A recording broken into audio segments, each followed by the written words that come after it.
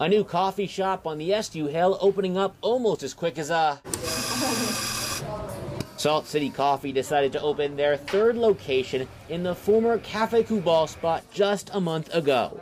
All right, let's do it really fast. Like, how fast can we get open? Kind of threw everything together. So, to little fanfare amid the pandemic, and less than 2 months after opening up their second location, today they opened up their doors at the Marshall Square Mall.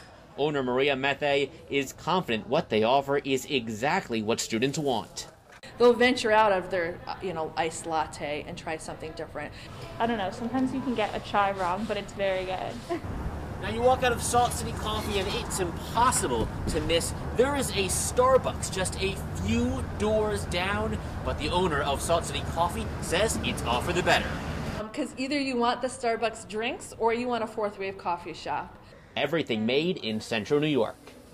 We see it as a good thing. Like, if you like Starbucks, keep going there, but try my drinks. I bet you'll be a believer.